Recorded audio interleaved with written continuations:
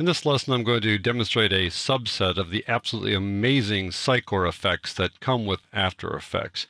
I created this demonstration project using assets provided by Cycore. I'm not providing this demonstration project to you. I suggest you go to the Cycore website and get these demo projects and work on them yourself, and I'm going to show you how to do that.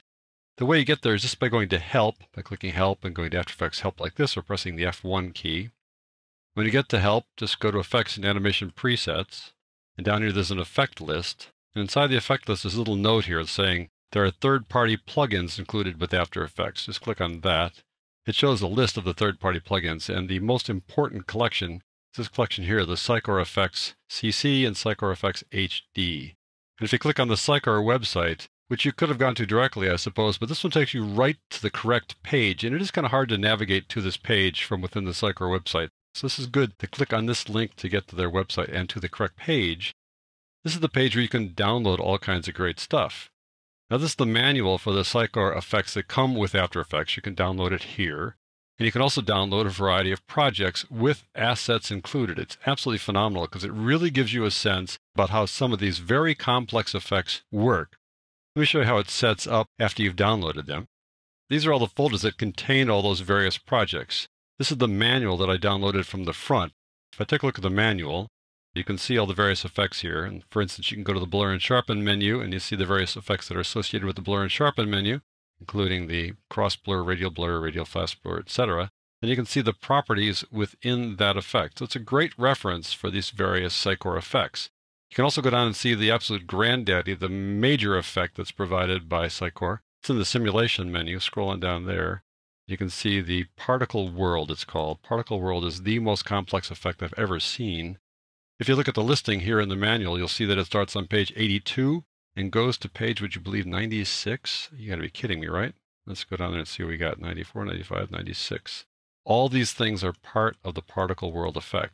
So there's a separate demonstration that you can get from the Cycore website just on the Particle World effect. And when you do that, you get another PDF file. Looks just like this and explains how they created these various projects using the Particle World effect. So it's just a great way to learn about all the Cycore effects. So knowing this, let's go back to After Effects. So what I've done here is I brought in several of those projects, and the project basic is really the one where you want to start. You open that up, and you'll see that it's organized in terms of how the effects and presets are organized over here. So just type in CC, and you see all the effects that are Cycore effects, and they match up with the demonstrations over here. There's a comp for the Cross Blur, and here is the Cross Blur effect. So it's a great way to line up these effects here with these comps over here. So I'm just going to give you a taste of a few of them. There are about 73 Cycore effects at last count, and most of them have multiple ways to use them. And so it would be really impossible to show you all of them and show you all the various iterations. I'll just show you a few here so you can get a sense of some of the great things you can do with the Cycore effects. And we'll start off with the basic ones here, the blurs. Just going to look at this first one, the Cross Blur. You can see how Cross Blur works here. The way Cross Blur works, you can open up the effect down here. Just press E for the effect, and there's a Cross Blur. And there are the various properties of Cross Blur. Basically, you're animating the position. You're also using a different transfer mode. There's multiple modes here. The first one's lighten, then you can use darken or add as you go along here. So that's how Cross Blur works. Radial Blur, you might have an idea of how that works. Just it's going to be a round thing. Look at Radial Fast Blur. Again, there's a center and an amount, so you can decide what the amount's going to be in the center and that kind of stuff. But you can also choose what the zoom factor is going to be. There's a standard zoom. There's a bright zoom and a dark zoom. So let's take a look at the bright. That's bright. Ooh, and here's the dark. Watch this. Pretty strange, right? Wow. Okay, split 2. This is really fun. Very organic. Watch this. And you can do it to someone's mouth as well. Light rays is just so cool. Puts little pops of sparkles, little glints right in the edges of things. Even here in the forest. Sphere is just incredible. It takes any layer and turns it into a sphere, and then you can spin it any direction that you want. So all these guys are separate layers spinning independently of each other. How about that? I love Drizzle. Let me put this over here. Drizzle starts off as just the still image, just some water, nothing going on there. You apply the Drizzle effect, and then you animate it, and check this out. That not great? Wow, what's real, huh? Mr. Mercury is one of the more fun effects. Kind of turns a layer into kind of globs of stuff. You can kind of blend it in and then reveal something like this. There you go. Now I want to show you some transitions. Start off with glass wipe. You've got two layers. You're transitioning from one to another, from the dam to the mountain. But you use another layer to define how the transition works. So the other layer looks like this. It's just this fractal. And you use that to define the appearance of the transition. So it looks like this. Pretty cool. We'll go on along here to the right. We just kind of scroll over so you have some more room here. Light wipe. This is great. Watch how this kind of glows around the edges. One to the other. Scale wipe. This is great. You can have two or more things that are put together in the same transition going to something else. So you've got these two guys that'll scale off together like that. And then next layer comes in from a different angle. Goes off a different angle. Comes in like that. Pretty great. Now we're going to go to Particle World. Particle World is absolutely amazing. I'm going to click on Particle World. This is the default view of Particle World. Just the default view. And let me show you the properties. I'll go to Effect Controls like so, and click on this layer.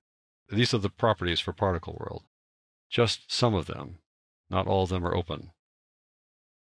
The things you can do with Particle World are remarkable. I'll show you a few examples.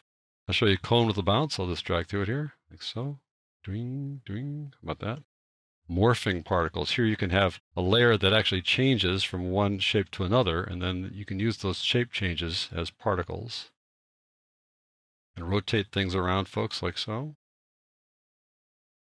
And remember, you can use all these things as starting points. You don't have to just take what they give you. You can use this as a starting point and change characteristics of it.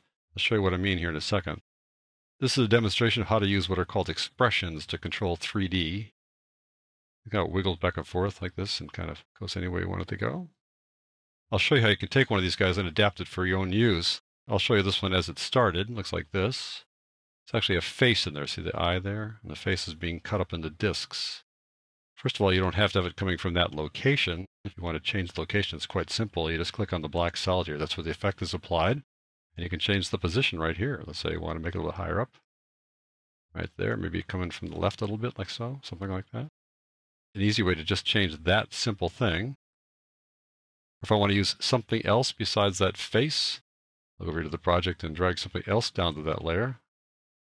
This thing with a little abstract wave there, just drag it down here. Now it doesn't automatically latch onto it. Right now it's going to be visible, but I can tell the particle world to go to that one instead, just by going down to texture here. Change to this layer instead. Just turn off the visibility. Now I've replaced it. So you can use the starting point and put your own thing in like that. It's just remarkable, all the various possibilities you have. And finally, I'll show you this last one here. I'm going to switch over here from half to full, and from this view over here to final quality, so you can really see this thing looking nice. These beautiful butterflies coming in here, all animated differently. They're not all equal. Notice how they flutter here sometimes. That's just Particle World at work using the butterflies as the source. So that is a taste, and I mean just a taste, of all the various Cycore effects.